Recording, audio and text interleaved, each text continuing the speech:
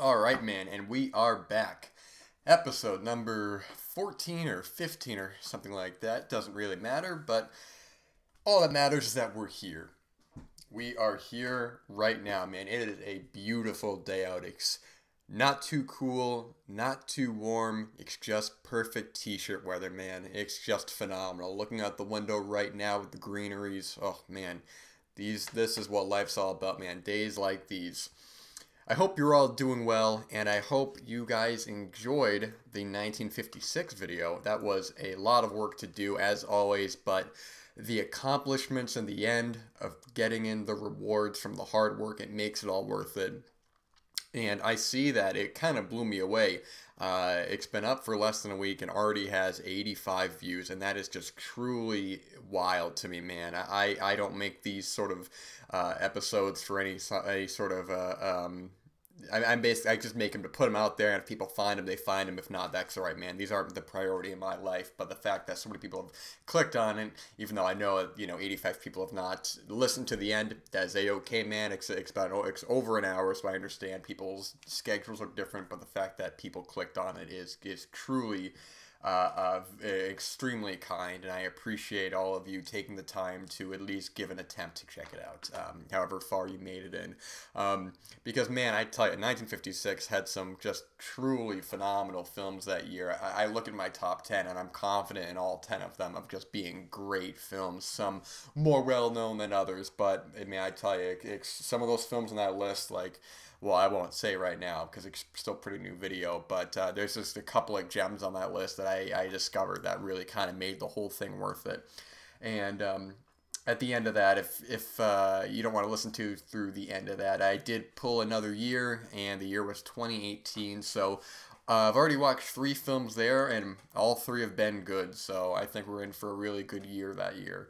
Man, there's a lot of films. The problem with the issue with doing newer years is that there are so many more films that have come out that it's impossible to see them all in the span of time that I give myself, unless I just devoted an entire year to watching everything, which would be truly madness because the amount of films I need to watch is just unfathomable that I can't solely devote my time to one year. And there's some films that, so whenever I pull a year, I make a complete list, and that's the list that I pull from.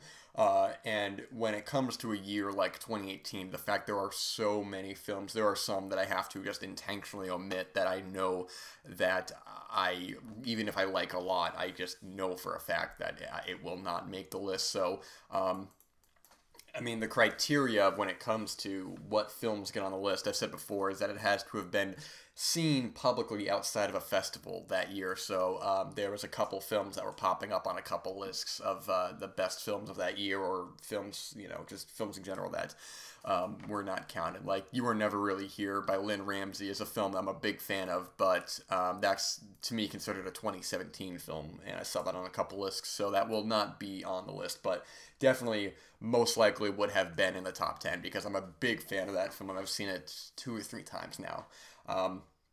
Lynn Ramsey is just such an interesting filmmaker. Two of her films that I have not watched yet that I own are Ratcatcher and Morvern Caller. I've heard just nothing but great things about either of those, so I just can't wait to watch those, man. Those are, I think she's such an interesting filmmaker. But yeah, I mean, 2018 it's gonna be a lot of fun. It's just that I've already seen 3 films and they're all good, so it's gonna be a lot of fun, man. But it's been great, after spending so much time in 1956 to go to finally go out and see other films. It's been so much fun because the last couple of weeks of a list I usually spend watching nothing but exclusively that year, so I can get into everything I want to watch. And but when the episode's up and it's out and I have a new year, I can spend those next couple months just watching what I need to watch, man. It's fantastic. And I tell you, I recorded that last episode and I immediately just started working on the 56 episode. And the fact that I got it out that day, I think it actually came out a little after midnight because I went to the cinema and then saved, was exporting the video and came back, uploaded it. It was just truly insane, and I can't imagine that is going to happen for any of my other lists. That was kind of an exception, but either way, it was a lot of work pulling clips, counting my thoughts, editing it, but you can't reap the benefits if you don't put in the work. You got to put in the hard work, man. You got to stay focused. You gotta really just stay true to your craft. Because if you do, man, at the end of that light, at the end of that tunnel, you're gonna see that light, and it's gonna make it all worth it, man.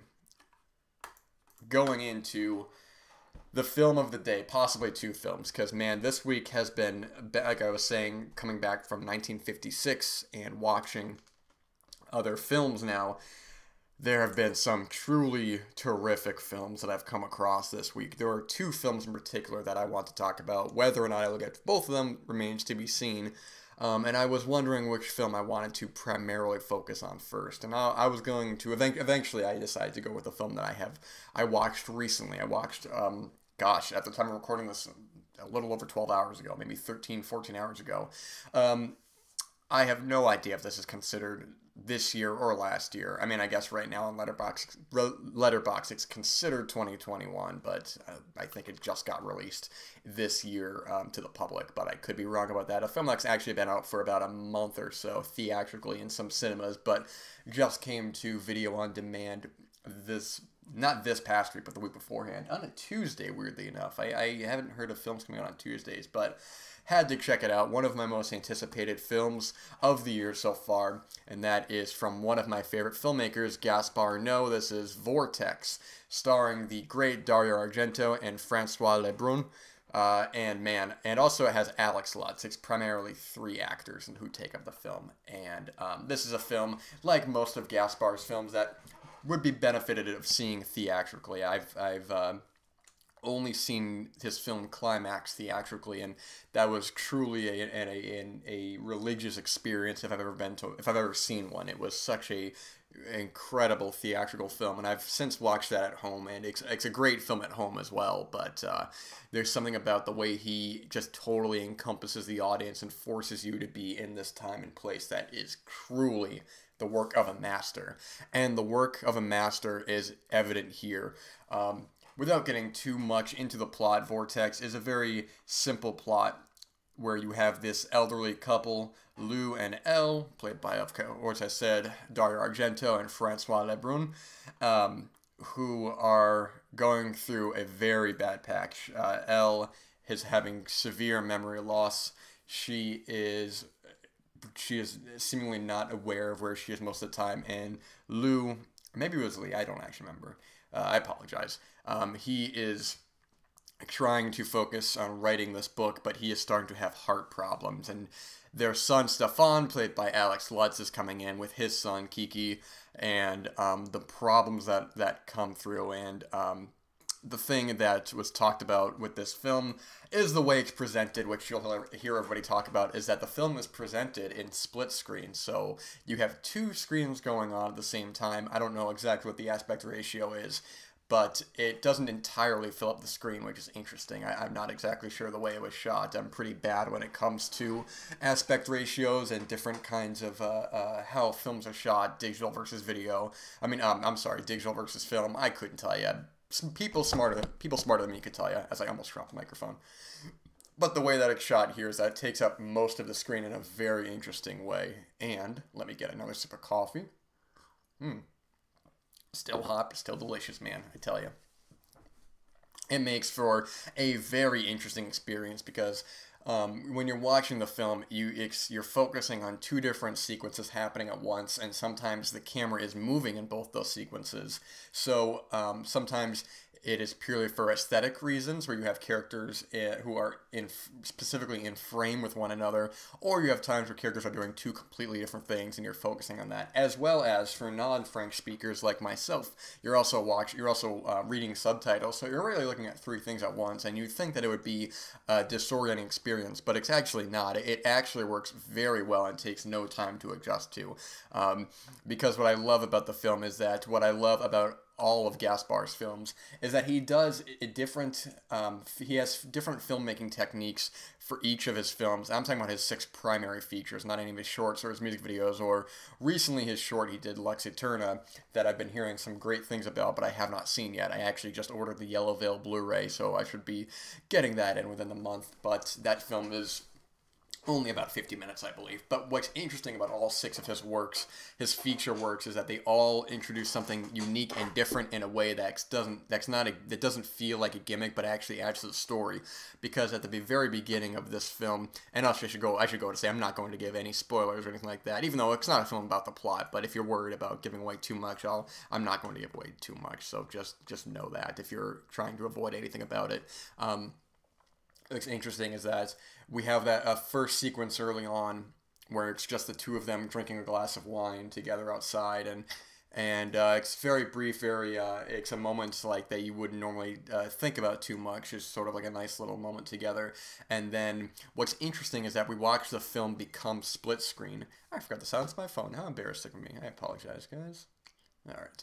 We see the split screen where Elle puts her hand on Lou's arm, and what's interesting is that the screen goes behind her arm. So it's sort of like we have that first sequence of their last true time together before everything starts going downhill. And when the screen is split, it's her realizing that she's drifting away, and her doing what she can to hold on, but nothing can stop it, man. And from there we get, no matter, even if they're in the same literal frame, they're always going to be separated for the time they have left. And it's such an interesting technique, man, and it works so well. I mean, the film could have worked. I mean, the thing with the film, I think it could have worked as one frame, but what's interesting is that there's sequences in the film where you have, Elle is being a lot to deal with. She's just, it's very tragic what happens, what she's going through, and when they send her away to be on her own for a bit while characters are talking, while Lou has to talk with Stefan, in our real life or in any other film, we just send them off and we don't think about it because we don't want to think about it. But what Noe does is he makes us confront this uncomfortable dementia that she's going through, or they send her off, but the camera follows her. So we watch her, and even if we're not thinking about it, even if we're focusing on a conversation between other characters, she's just wandering around the house, and she does things like she'll just turn on a light in a room and leave and come back and turn off the light. Just strange things that you can't, that we can't totally explain. It's a very confrontational film, like all of Noe's work. What Noe does as a filmmaker is he takes very uncomfortable, the topics that we don't want to think about or don't want to really confront, and he makes us look at him, and all of his work, really, man. I mean, the thing is that to me, he doesn't have when it comes to his feature films, all 6 films of his are good. Even my least favorite film of his, Love, from 2015, I still think is actually a cool film, man. It's not a film that I intend to go back to a whole lot because, that's a film that I have a lot of problems with in terms of some of the writing and some of the melodrama that doesn't quite work for me. There is a lot of isolated sequences in that film, and the way that it's shot is very interesting. All the performances in the film are really solid. I mean, it's a little difficult to gauge when it comes to a foreign film how well they're doing, but there are times when you can see Francois actually she has a good amount to do, and especially in the second half there's a lot of long sequences without dialogue with her, but we just see her eyes looking around, that confusion on her face without getting big and emotional like a Hollywood film would do, where a Hollywood film would have this big sequence where she would have to break down crying and have this big speech, which would be such a betrayal of what the film sets up. But we have Dario in the film, who is really holding a lot of the film up, and I have no idea how Gaspar was able to get Dario to be the lead character in the film, but he's fantastic in the film, man. A lot of his mannerisms and a lot of his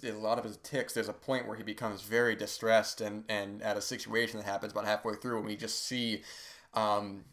We can hear it in his voice, the weakness in it of just a character who's trying everything he can to really stay afloat, but above him trying to write this book and his own physical health and his wife's realizing that his wife is just gonna get worse and worse. It's so such a strong performance in the film. And man, I tell you, God bless Dario, man, because this is a guy who is living life to the complete fullest. He is somebody who is in, what, his 80s now, man, and he's acting in a film. He just had a new film release. I mean, gosh, man, he's truly one of the most inspirational artists you can look to. A guy who does not stop working. I mean, in terms of what he's putting out there, man, because even if projects don't always get off the ground, I know there was that whole issue with this Sandman film that never got made. There was the whole like Kickstarter Indiegogo about that, but people, and the thing with Dario too is that, and this is a little bit of a side thing, is that people want to say that that they don't think that his quality of work after opera is up to par, and that goes without saying for a lot of filmmakers. I mean, at a certain point when you're getting older, we can't all be Scorsese and just keep making these phenomenal films even into our late age. We can't make a film like The Irishman in our late age, where I still hold very true that's one of the strongest films in his is already incredible filmography. I think The Irishman is a flat out masterpiece. But here nor there, whether you like it or not, my point is that he's still working. And with Dario's stuff, I mean, his films after opera, I think, are still interesting. I haven't seen all of them. I think the other ones of his I haven't seen are Trauma, Do You Like Hitchcock, Giallo, Mother of Tears, Dracula, and actually Dark Glasses. So maybe his his super recent stuff is rough. I mean, all right, but I'm talking about when people say after opera. I mean, there's films of his I think Stendhal has a lot of really cool ideas in it. I think that's actually a good film. Phantom of the Opera has cool ideas. Sleepless is actually a pretty cool movie. I think that's a pretty interesting movie. Probably his strongest post-opera. And the card player is completely silly and completely ridiculous, but I think actually it's got a weird charm to it that is very silly, but I actually kind of like that film. That whole sequence at the end, like train tracks, makes me laugh because it's so silly, but it's got a charm that I respect.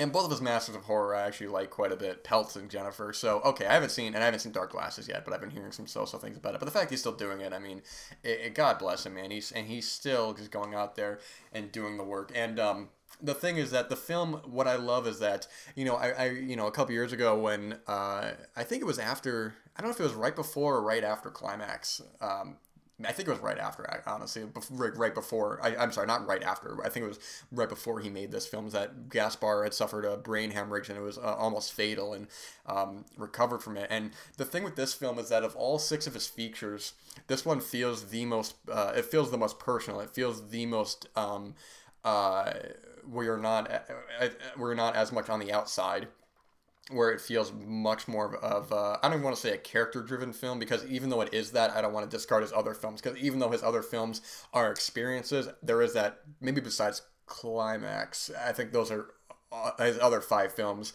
are very character specific. I mean, Climax has that too, but that's less. But Climax to me is more about the experience and about being with these characters rather than getting any real kind of emotional connection, I would say. And that's not a knock on the film at all. Climax is a very good film, but I'm just saying in terms of it's a different kind of film than his other work. And this is too, but it still has that, a lot of those Gaspar qualities where the editing, where the shot will cut to a complete black for a second and cut back, even if it's in the same frame. So it's not as if it's like cutting to a different scene. It's just sometimes in the same frame. And the soundtrack in the film is completely diegetic, where all of the noise comes from what the characters are listening to, and the way the camera moves. There is a weird kind of camera editing touch that he does that I can't quite explain. It's like artificial motion where it's if you sometimes if you watch a video and it's like people will focus, like the camera will focus on one object or one person, so when the camera moves around it has sort of a disorienting feel because it's focusing on that. I got that a couple times here. I don't know if that was intentional or purely just an editing trick, but as well with that so it has those no kind of touches. And obviously the credits, it has, I think the font as well is something that is the font he's used in like all of his films, to my knowledge. At least like the opening kind of, I don't know what kind of font it is, but, and especially the final shot as well. It's the final shot, the final piece of camera work is straight up, if anybody else had done it, I would have said, oh, that's something that Gaspar Noe would have done. But the shot composition as well in the film is fan-freaking-tastic, man, because what he does that there are two types of shots that he will use. One is when you have the two simultaneous going on, where you have characters who will meet up, or there's a whole great sequence early on where Elle leaves the house. I should also mention I gave so much talk to Dario, but Francois Lebrun is also just a great French actress, probably most known for being in films like The Mother and the Whore and Diving Bell and the Butterfly. So she's great as well. I definitely want to put her aside. And Alex Lutz in the film, who I wasn't familiar with, he is great as well. But there are just there's like some great standout shots in the film where you it's like a mirroring effect where there's one shot in particular. Well, I guess two shots, but it'd be one where you have there's one shot where you have Francois, I'm sorry, not Francois, Elle in the foreground on the left and the right of the screen, and in frame A you have Stefan, who is in the background, and then you have Lou in the right frame, who is in the background, and they mirror each other in a way where they're in the literal same scene, but in the frame you're getting the entire image in such a unique way. Not to say the shots totally perfectly align, because it's a little difficult to explain. Like a character will reach their hand over, and it's not like a literal reaching over. It's like on one frame it looks bigger, and the other frame it looks smaller, but it works in getting all the characters into frame. And then there's another sequence in a bit where you have in the foreground Lou on the left, and Kiki in the background, who's playing at the table, and then in the other frame, the other end of the table, you have Stefan in the background, set against Kiki, and Elle set against Lou. It's easier to see than explain, but the way that he does it, it's not just a gimmick, which is what's so great at the film. Which you can even see on the poster as well. If you look on the film, it's like you have Vortex, but the R in Vortex is there in both, but it's not quite lined up. It has that distancing effect, much in the same way that you have a film like Climax, where you have these long shots where you just want to get out of there, where you're in this nightmare scenario and you just can't leave. Or you have a film like Love, where you have all this unsimulated sex and you have this unhealthy relationship between these three people, where it becomes at a certain point, and that's also a non-linear film as well, but there comes a point in that film where there's so much unsimulated sex that it becomes almost kind of nauseating in a way, and these three people who are, primarily the lead in that film, whose name I actually just mentioned recently. Last week, I think I mentioned him, or 2 weeks ago, when I mentioned seeing him in the film Watcher. And he's a great actor as well. He's been in a bunch of stuff like The Neon Demon and Nocturnal Animals and stuff. I forget his name, but where you just see the actual relationship in that film that's built primarily on sex, and how just that's not a way to build a relationship. These people can't just build a relationship on that. Actually, see the downfall of that, and or a film like Irreversible, that's obviously done in reverse order. So you have a first act of the film, which I gotta say, I recently rewatched Irreversible on that just amazing Indicator Blu-ray that got put out last year, and man, I tell you, Irreversible, oh my gosh, man, that film beyond held up. That is a honest to God masterpiece, man. What an amazing freaking film. But you have the first act of that film with such a specific, nauseating amount of camera work and violence and assault, where you have all this violence going on, and this intensity, and the camera is it's totally all over the place in an intentional way to make you feel uneasy. And then you have a horrible, uncomfortable assault scene, with the scene that people talk about in the film, and the camera stays right there. It's like, no matter what, man, you're gonna watch this, and there is no going away from it. And it's not exploitive, and it's not gimmicky. Gaspar is such a genius filmmaker that he confronts these uncomfortable parts and makes you focus on them no matter how much you don't want to, and scenes linger on, and which, if I had any real issue with Vortex, maybe the only real issue that I have is that because it is very slow, it's a very slow paced film, and you really have to sit with it. In fact, this is a film that would be best suited theatrically, not for any sort of visual spectacle, but in terms of getting completely sucked into the film. In terms of you're watching a large screen in the complete dark. Now when I watch all of my films, no matter what they are, it's in complete darkness, or in as dark as I can. I cover up the lights in the room. I put tape over them and black them out, and I put my phone off to the side. I don't play my phone, because you gotta surrender yourself to film, man. But I think seeing this theatrically, being more immersed in that, watching at home, you'll get that same experience. You'll get a good experience as well. But it's a thing where surrendering yourself to the film is totally. You just have to do it because you can't be doing other things by watching this film, man. Even if there's not dialogue. What I was saying before is my only real issue, not even so much an issue, is that because it is slow moving, it does. Maybe I think probably in the second half feel a little. I don't want to say long because I don't think you'd really want to cut out a lot of this, but I do think that maybe there's a couple times where I was feeling the length a little bit, which isn't even really a complaint because if you asked me what to cut out of the film, I really couldn't tell you because it's a very specific kind of feeling. I think maybe in the third act, there's a couple things that maybe that go on a little bit more than it needs to. I will say though, with the third act of the film, where the film ends up, I thought was so interesting because when you have essentially, you have kind of an epilogue in a way, if you will, where it cuts to a different thing. I'm trying to be very vague about it, so I'll do my best not to say anything that gives anything away. But you cut to a different thing, and I was like, okay, that's an interesting way to end the film. And which I was like, okay, I don't know, I think it would have had more of an impact if you ended it a bit earlier. But then what it does is that it cuts to like the last 30 seconds of the film. What it then cuts to, it was like one last just gut punch. Where the final shots, literal shots of the film, I thought were so perfectly done in a way where it's like, man, that just brings the entire film together, and there's so much I want to talk about that, but obviously I don't want to give spoilers, man. But gosh, man, I really could talk about this film for about another hour. So I talked about it with a couple of acquaintances who had seen the film previously and were just as ecstatic about it. And I look at Gaspar's work and just how much he is such one of the most interesting filmmakers working and one of the best filmmakers working. I mean, you want to talk about a true, honest-to-God artist, man, Gaspar is that artist. I need somebody who loves film as well and respect. I mean, you can look at this film and, because Argento, he's writing a book about film, and his character's big into films. You have all these great posters of these, films like Metropolis and Peeping Tom and A Woman is a Woman, and just a bunch of stuff like that. So it's just great to see. And even in Love, there's a part where kind of made me laugh. You have the main character in that film who does cocaine off of the Ruggiero Deodato book. So he's a guy who loves film, who obviously casting Dario in the film as well. He's just such a genius, man. And I think that all 6 of his films,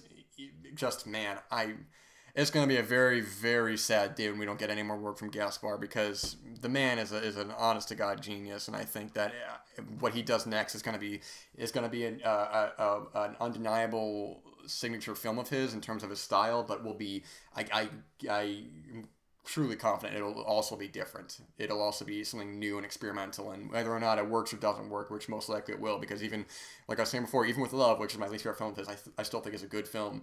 But my God, man, we truly are blessed living at a point in time in history where we get to experience the great work of him and the great work of Dario and Francois, and it's just all these people together, man. I feel truly honored to be alive at this time in history to get to experience these great pieces of art. So Vortex is available to rent right now. I rented it for about $5 on Amazon, and I saw that Utopia distributed the film, so most likely we'll get a Utopia Blu-ray. And I'm very interested to watch the making of on this film. I don't know how often I'm going to go back and rewatch it. It's not really a film that I think I'm going to watch again and again. Not for the content, but just because of unlike a film like maybe like Climax or something where I could go back and watch it again and again. Maybe not as often, but that's a film more about the I would say the experience, but this is too. It's difficult to explain what I'm trying to say, and now I'm rambling like a madman. So if you're still listening this far, oh man, I thank you. But yeah, man, it's a heavy film. It's a lot to take in, but it's one of the best films of not only just the year, but of Gaspar's filmography, and that's really saying something. But anyways, guys, I meant to talk about another film. Maybe I'll talk about it next week. Another terrific film that I watched this week. But that's okay, man. I appreciate all of you guys who at least click on the video and maybe even listen to a little bit or maybe listen to all of it. Thank you a lot, man. I hope that, this turned you on to a great film to check out. And I hope you're all doing well, working on your art, working on your craft, or just enjoying our daily life that we are so blessed to have. Because, gosh, man, after this past week of these great films, I really know I am. But anyways, I'm going to sit here, drink the rest of my coffee, get some work done, and experience some more art later in the day. So, what else do I got to say? Let's see, I got about less than a minute left. Don't really have a whole lot to say. So, you know what? I'm not going to waste your time. I'm going to end it right here. All the best, guys.